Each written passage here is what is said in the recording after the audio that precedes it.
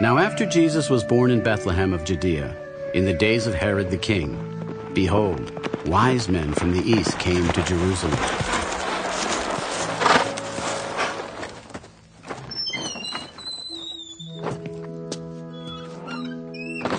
Where is he who has been born King of the Jews?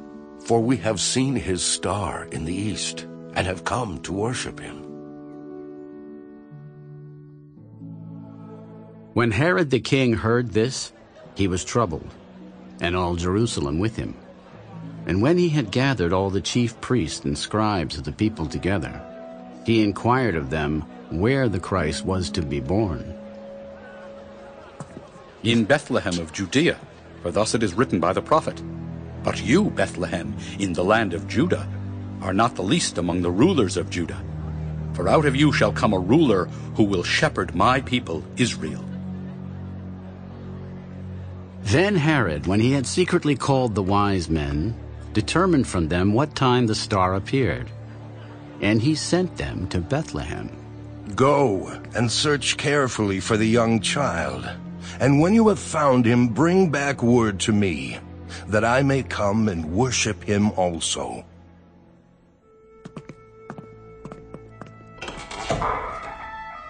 When they heard the king, they departed.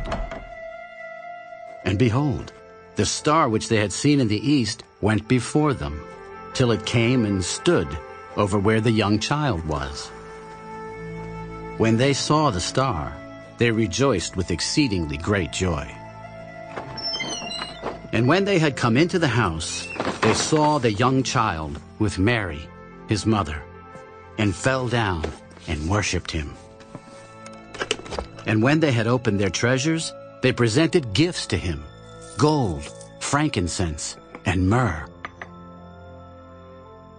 Then, being divinely warned in a dream that they should not return to Herod, they departed for their own country another way. Now when they had departed, behold, an angel of the Lord appeared to Joseph in a dream. Arise, take the young child and his mother, flee to Egypt, and stay there until I bring you word. For Herod will seek the young child to destroy him.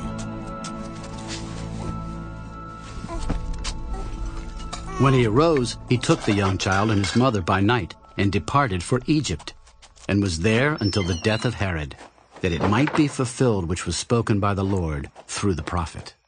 Out of Egypt I called my son.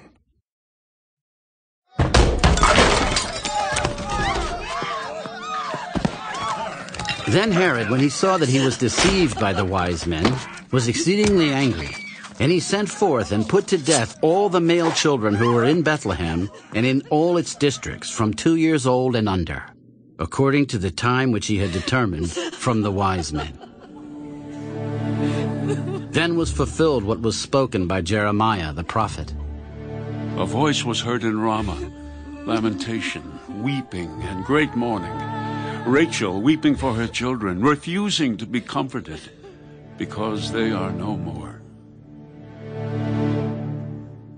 Now when Herod was dead, behold, an angel of the Lord appeared in a dream to Joseph in Egypt. Arise, take the young child and his mother, and go to the land of Israel. For those who sought the young child's life are dead. Then he arose, took the young child and his mother, and came into the land of Israel.